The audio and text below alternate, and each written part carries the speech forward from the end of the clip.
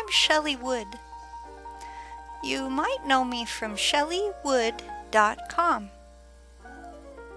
This is my tiny sewing room where I make doll clothes sewing videos.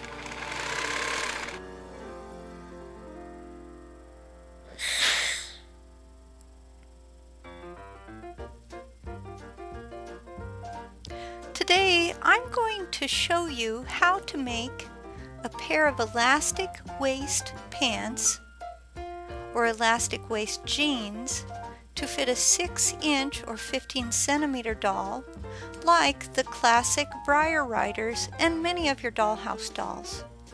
Before we begin, please go to shelleywood.com to download this free printable sewing pattern. Use the pattern to cut out all the pieces shown here.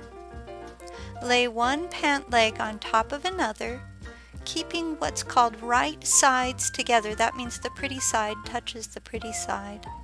Stitch along the out seam like you see me doing here.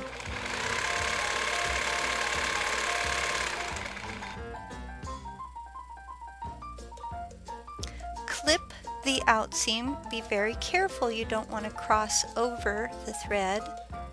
Follow these directions for both of your pant legs, so you'll have two. Open up the seam on each pant leg and press it. Of course, if children are working with the hot iron, they need adult supervision. Lay one pant leg on top of another, right sides facing, and stitch one crotch together. You're only going to do one crotch.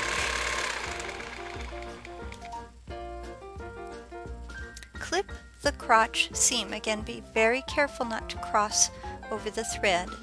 Press the crotch seam open. Now your pants should look something like this. Create a casing at the waist by folding once and then a second fold that's deeper. If you look at the pattern, it gives you some guidelines for this.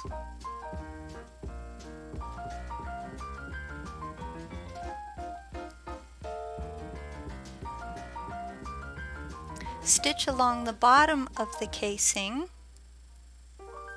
either on your sewing machine or you can do it by hand. I'm using a whip stitch here. If you need help with the whip stitch, I have a tutorial for that. Look in the description below this video on YouTube. Measure your doll's waist for elastic and cut your elastic to fit the doll's waist. Attach a safety pin to one end of the elastic. Send this elastic through the casing. So you'll see me doing that here. It's a different pair of pants, but the same idea applies. Use straight pins to hold the elastic in place. Bring the two crotches together, keeping right sides together. Sew from the waistband to the base of the crotch. You can do this by hand or on a sewing machine, but when I'm working with very small doll clothes, I kind of like to sew by hand a lot. Clip this crotch seam just like you did the other crotch seam. Separate the pant legs to create a double fold hem by folding the end of one pant leg just once and then a second time. And once again, we're going to use the whip stitch to hem this one. Again, there's a link to my whip stitch tutorial in the description below this video on YouTube if you need a little help with the whip stitch. Sew the inseam from the hemmed pant leg, that's the hemmed one, across the crotch, and then end your stitches right at the knee of the other leg. That's the knee of the unhemmed pant leg. So again, this is a different pair of pants, but you see me doing that there. Open up the unhemmed pant leg like that and create a double fold hem by folding once and then a second time. Now it's important to make sure the lengths match up. Whip stitch this hem just like you did the other one, but as you're working, I want you to keep checking to make sure they are the same length. Now you're ready to sew from the knee to the hem. Again, you can do this by hand or you can use your sewing machine. Clip the inseam. Invert the pants.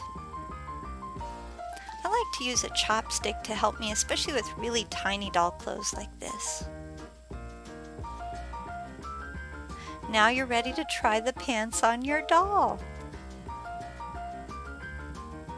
For more free printable sewing patterns for doll clothes that fit dolls of many varieties, remember to visit my website, shelleywood.com.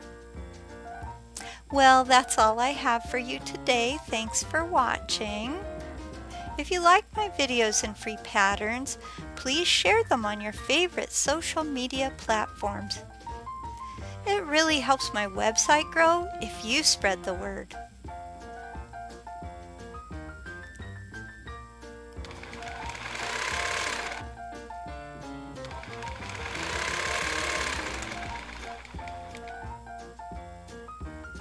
Goodbye.